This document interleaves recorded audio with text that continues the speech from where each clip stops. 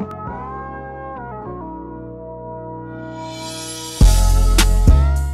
up, everyone? It's Christine and Vanessa here, hooking you up with what you need to know to level up. So for today's episode here in December, we'd like to introduce you to, drumroll please, Ms. Connie Jakab. Hi. So this is going to be a fun episode for you because Connie Jakab and I actually co-own with Oliver Reyes a company called Movement with a Message. Yeah. So she'll talk more of what that looks like. But before we get started, we're going to ask you a few questions the HBL way. ready. Go. Number one, what are your book smarts? Well, my technical skill is a Bachelor of Religious Education. Ooh. Yes, which means practically nothing.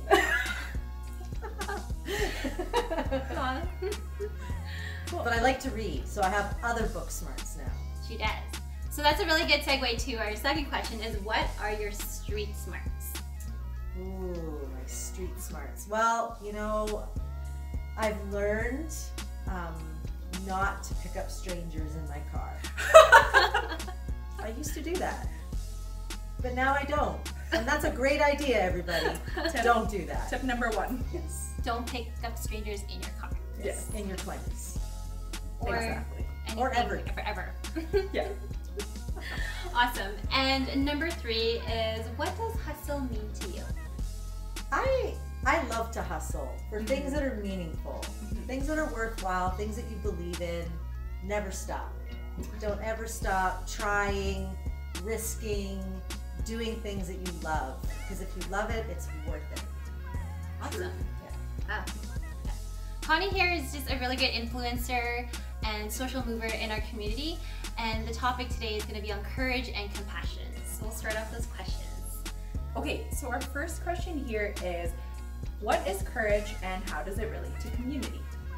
So courage is stepping out, doing something that might scare you a little bit. And a lot of people, we're told all the time, be courageous, do things that scare you. But what we don't realize is that if we don't have enough people in our corner, we're less likely to be courageous. But if you have people in your corner, you have people who cheer for you, whether they're present with you daily or you just know that they hold space for you, you're more likely to be courageous. And that's something we teach in Movement with a Message, that the outside of the circle is more important than the middle of the circle. Because in a circle, it's the outside that holds the space. It creates the hype and the vibe that makes that person in the middle feel like they could actually try and risk. Yeah, wow. I've never heard it explained that way before. That's cool. So you're saying that the outside circle is the community, Yes. and that in order for that person in the middle to be courageous, you need that community. Great. That's awesome. So if you didn't know, Movement with a Message has been in existence for the last 11 years. And so that's tremendous, and I'm sure there's lots of stories and lots of change and shakes that happen within that time frame. So could you maybe tell us a story or give us an example of someone being courageous, stepping out of that comfort zone, and how that really impacted community? So there was this one kid at one school. So we do a lot of school work, and his name was John, and this was about 5 years ago.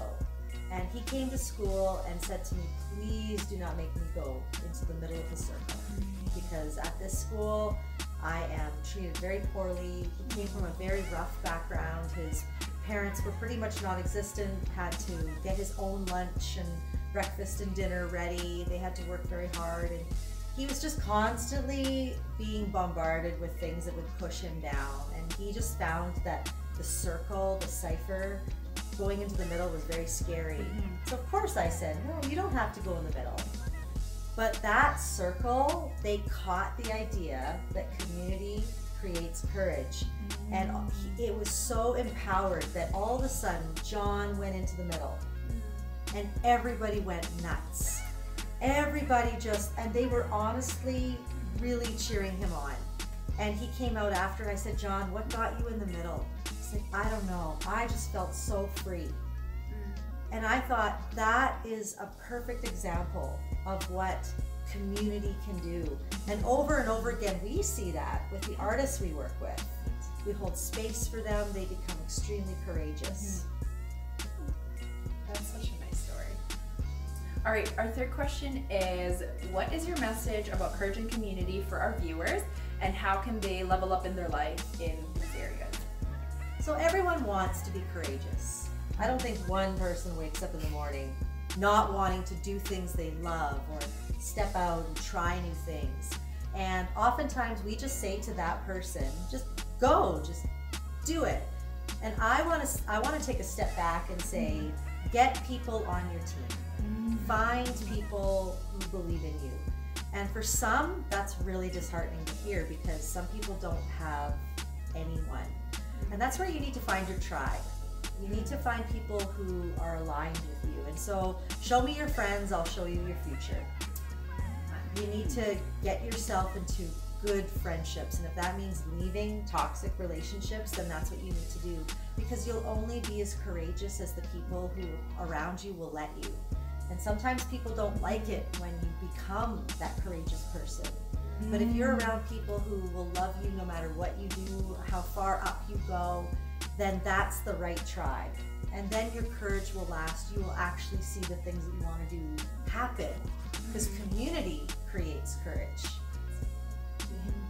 I really like what you said, show me your friends and I'll show you your future. Yeah. And that's such a great quote, and that I really resonate with that, because it's true. Like, you are the average of the five people or the 10 people that you surround yourself with. So maybe that's a good exercise for our viewers as part of maybe the New Year's resolution, is really take some time to look at your network and look at the people you surround yourself with, whether that's your friends or family, and really look at, are these the right people that I need in my life today? And like you said, if 3 of those people are the type who would hold you back, then you won't be able to step out of that zone to kind of like level up, because they won't let you. That's right. And it's not wrong to walk away. Yeah. So Connie, can you tell us more, and this is gonna be our last question, is what Movement with the Message, what do they do, and what is their purpose in our community? So Movement with a Message loves to prod underneath social issues. Yeah.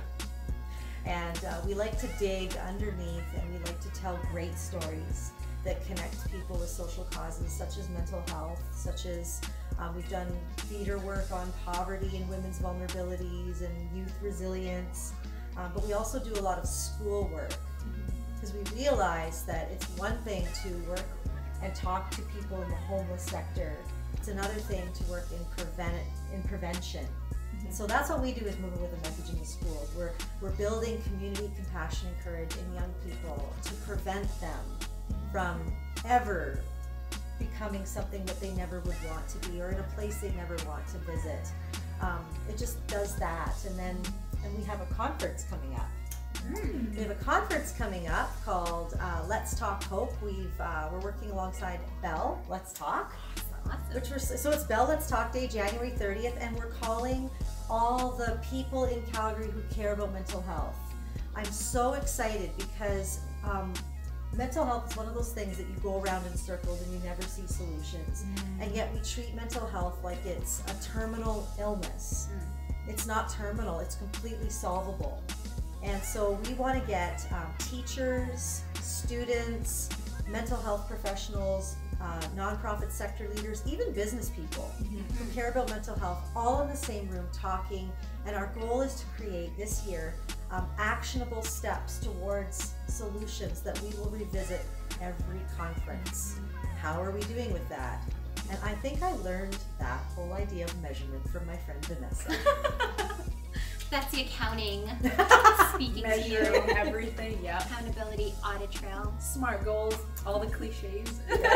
We're doing it for mental health now, thanks to Vanessa. There we go. So, are there any final words you'd like to share with our viewers on the topics of courage or compassion or mental health or any other initiatives? Sure. I would just say be courageous. Find the right people to surround you. Write people on your list, a little small list of who's in your corner, and do those people have your back? And when everybody else and all the naysayers and the haters say stuff to you, go back to that list and say, these are the opinions that count. And you'll stay courageous if you do that. This is such a great conversation, Connie. Thank you so much for being here with us. Before we let you go, how can we reach you and how can our viewers get in touch with you? You can get in touch with us at movementwithamessage.com, movementwithamessage@gmail.com, and at movementwithamessage on all the social handles.